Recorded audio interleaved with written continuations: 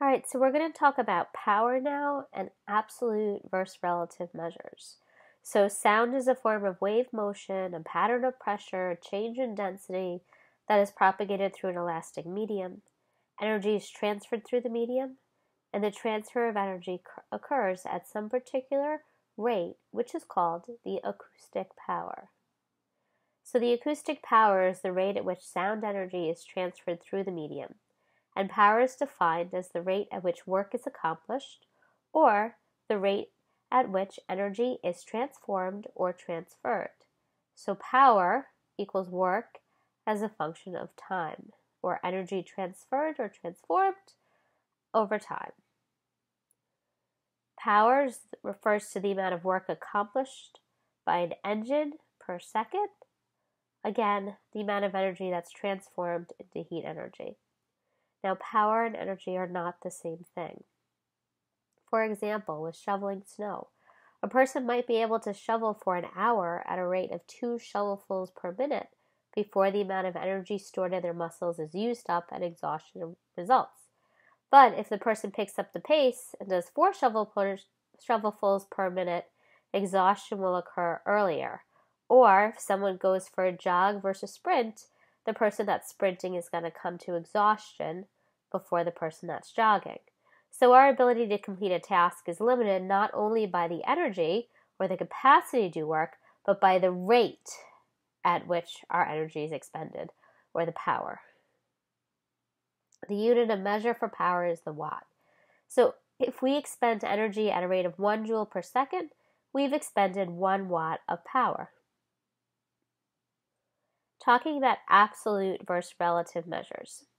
So when we say that a particular sound wave has an acoustic power of some unit of watts, we're talking about an absolute acoustic power.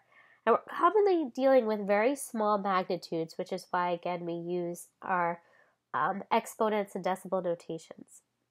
So even though the value of the acoustic power is very small, the absolute measure of acoustic power in watts refers to the rate at which energy is consumed or transformed. We often talk about a relative acoustic power rather than an absolute power. So to find a relative measure, power over another absolute reference. So when we're finding a relative value, you compare 2 absolutes, but one of the absolutes happens to be a reference. So you can use the 2 absolutes and form a ratio. For example, the acoustic power of wave A is 10 times greater than the acoustic power of wave B. We don't know the absolute power in watts of either A or B, but we know a relationship. So this is a relative measure. When we know a relationship and we form this formula over here where we have an absolute over a reference, and then you get a relative. So with a relative power, we're expressing the level of a power in a sound wave by forming a ratio of 2 absolute powers. The ratio of the absolute acoustic power of the sound wave in question is compared to that of a reference. So you see where it says level? That's a relative measure, and we're comparing an absolute to an absolute. You always have to have a reference when you're talking about relative measures. So I use the example of The Biggest Loser. Let's say a contestant on The Biggest Loser lost 150 pounds. So you're thinking, oh my God, 150 pounds, that's so much weight. But what was the reference, or what was the starting point? If the person started at 400 pounds and lost 150 pounds, that would make sense. If the person started at 150 pounds, you can't lose 150 pounds. So it's all relative. Have you heard that expression? Everything is relative. When you compare something to a reference, what's your reference?